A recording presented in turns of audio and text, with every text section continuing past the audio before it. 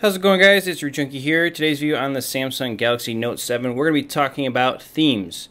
So let me go ahead and show you what we're talking about here. Basically, themes and advanced features. Advanced features and themes and stuff, it's amazing.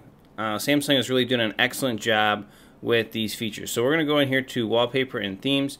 So now, you need to be able to sign into a Samsung account to really utilize this well. But you have wallpapers, which is an obvious one. But themes right here is really cool. And you also have icons. Let's see if I can go there. There you go, icons. So there's a bunch of things you can download to customize the look and feel of your device. Now the theme that I really prefer the most is this one, because this basically is Material Design. So this is basically stock marshmallow look. So I'm going to go ahead and apply this theme and just show you how this works. This is something you can download. This one is free. Some of these cost anywhere up to like $3 through the Samsung store, but you know, this one's for free and it's really simple to set up. So alright, so let's go back. So boom, see that? That just changed the whole look of this phone. I love it. I absolutely love it. Even your toggles, look. Everything's changed. It's all different. So theme engines are really nice.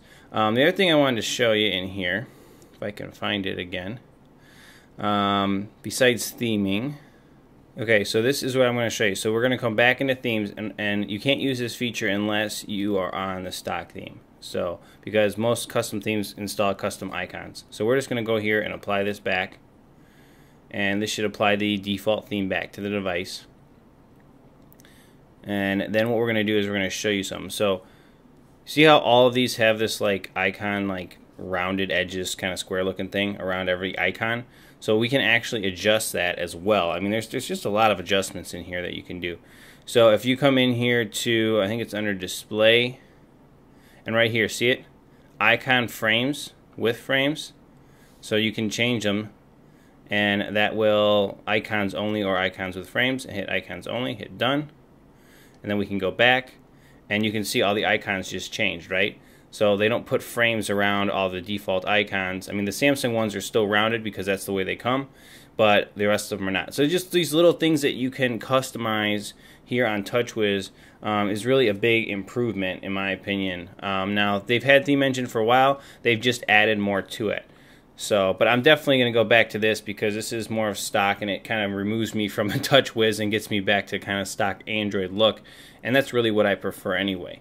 So there you go, guys. That is the theme engine and how to manipulate some icons and things like that. Also, once you sign in and you install your first theme, you'll get this shortcut right here for Samsung themes, and it's just a shortcut to get in here. And then you can also search for icon and icon packs and really customize this to the way you want it to look, which is awesome. So big props to Samsung for including theme engines, and I hope they continue their work on this. Alright guys, that's going to wrap it up for me. I hope you enjoyed this quick video here on the Samsung Galaxy Note 7. Stay tuned for more videos, and we'll catch you guys in the next one. Root Junkie out.